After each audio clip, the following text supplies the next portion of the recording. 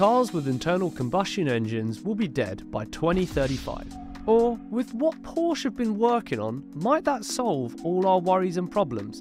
In this video, I'm going to be telling you everything you need to know about a solution Porsche has come up with that might save combustion engines from going extinct. But first guys, take a look at this graph. Only 1% of viewers are subscribed. Like, come on, 99% of you are not subscribed. We are so close to getting this channel to 1,000 subscribers. If that happens, I can start putting more money and production value into these videos. So quickly, subscribe now. Governments all over the world have been causing problems against us petrol heads. It's one thing to give you a tax break if you buy a zero emissions car. Cool. But lots of countries have already decided to ban the sale of petrol and diesel powered cars completely in these coming years. This covers everything from Porsches, Ferraris, Audis, even Toyota Priuses. But why is this? All the way back in 2017, the UK government set out a plan to ban the sale of cars with petrol and diesel engines after 2040. That was surprisingly enough. But listen guys, it gets worse. The government has published plans to ban the sale of new diesel and petrol cars and vans from 2040. The Environment Secretary, Mark Gove, announced the move as part of a major new strategy to cut air pollution. The government then decided to bring the ban forward by 10 years to 2030, with plug-in hybrids going off sale the following 5 years later in 2035. This meaning cars you buy from 2035 onwards will either be battery powered or run off hydrogen fuel cells. Other places and countries decided to join in with this plan too, the state of California, Canada, and even the European Union. However, this caused major problems across the whole of the car makers' world. They were not too happy about this. But this got other people smiling and very happy. I'm sure you can guess who. Yeah, this guy. He owns Twitter now. Other big car companies such as BMW, Audi and Toyota have already started producing products to meet these new demands come 2035. Maybe they were getting a bit worried and wanted just a little bit of a head start. BMW have produced X and E model vehicles such as the i3, i4, X3X and the new launches of the E7 and i5, which all started off around 10 years ago, so they've had a very good head start, with the i3 being BMW's first electric car all the way back in 2013. Audi produced the e-tron, which was unveiled in Frankfurt back in 2015, with its first production revealed in San Francisco in September 2018 and the first delivery made as of May 2019, being the company's first battery electric mass production car.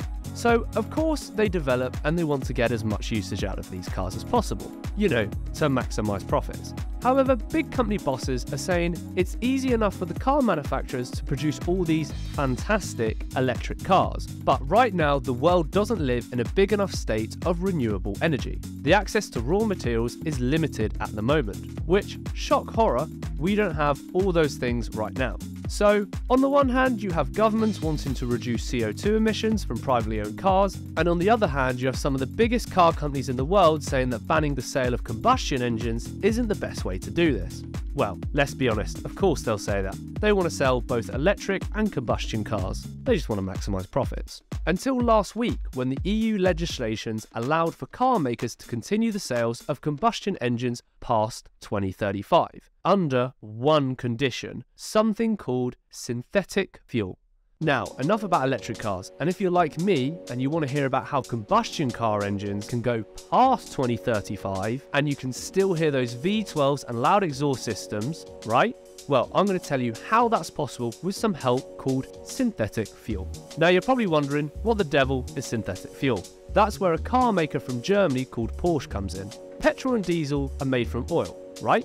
The oil is drilled out of the ground, it's made from organic materials that has been compressed in our earth for over 1 million years, which a lot of you refer to as fossil fuels. Synthetic fuels are completely man-made. You don't have to drill wells to get them out of the ground or from bones from a dinosaur that couldn't clap his hands if he was happy, and they know it. These fuels were originally invented around 100 years ago. Since then, this technology has been fine-tuned and developed by countries which are now calling e-fuel. The important thing about e-fuel is that it can help turn any car with an internal combustion engine into a carbon-neutral vehicle, meaning you can launch your Audi R8 down the road making all the noise you want while producing 0 carbon emissions. If you want to watch my review on the latest Audi R8, click in the top right corner right now. So, how does this work? Science lesson time. If fuels are made using carbon dioxide that's been recovered from the atmosphere or captured as waste from factories, you can then use renewable energy to produce hydrogen from water through a process called electrolysis. Then you combine these two together to produce methanol fuel. This can be reproduced into petrol, so it can be burned into a normal internal combustion engine without any modifications. In fact, a company called Porsche in Chile is testing this fuel using its own range of cars and is working with fuel brands to make racing fuel for the 911 GT3 racing cars in the Mobile 1 Supercar. But here's the clever part. The carbon dioxide that gets released has already been particularly offset because the e-fuel production process takes carbon out of the atmosphere in the first place. So, on a global scale, e-fuels have the potential to be a carbon neutral and reduce global CO2 emissions in order to help stop climate change. That's it then. Let's produce e-fuel for the whole world, meaning we can do away with electric cars and car makers can keep producing combustion engines. Well, it's not that simple. The current Porsche factory produces 130,000 litres of fuel per year, and all of that goes into powering the 911 GT3 racing cars in the Mobile 1 Supercar. Porsche paid a small amount of $82 million to fund this project. Porsche does claim they are able to increase production, if needed to, by 2026 to be able to have 55 million litres of e-fuel. Now you're probably wondering, that's a fair amount, right? So how much do we need? Well, let's take the US for example. That country requires around 522 billion litres of fuel every year. So after a few calculations, you're just going to need a shy amount of, 10,000 factories producing e-fuel a year. But wait, there's more. Synthetic fuels like e-tolls are only carbon neutral if the electricity used to make them comes from renewable zero-emission sources.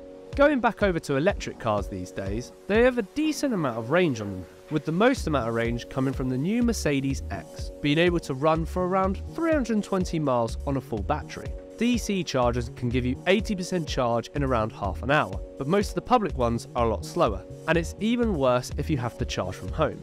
The Mercedes X would take about 5 hours to charge, using a 22 kilowatt wall box. And what happens if you don't have a driveway to charge your car on? Exactly. And that's where e-fuel comes back in. You just refill your car like any old combustion engine down your local fuel station, but with the amount that needs to be produced and then developed into fuel stations around the world to be able to supply e-fuel will take years. No, it will take decades before that even happens. The first big hurdle we'll be tackling is the idea of mass production around the world. Now this could cause major problems for oil-rich countries such as Saudi Arabia. It paves the way for all sorts of interesting future developments, for sure, and it leaves the door open for people whose jobs or lifestyles aren't compatible with electric cars. The conversation around cars has just done a huge U-turn indeed. Are electric vehicles the future for cars, or is it the idea of this new e-fuel that Porsche are producing? Comment down below your thoughts and opinions towards this whole matter. But before you go, take a look at this graph. Only 1% of viewers are subscribed. Like, come on, 99% of you guys are not subscribed. We are so close to getting this channel to 1,000 subscribers. If that happens, I can start putting more money and production value into these videos. So quickly, subscribe now!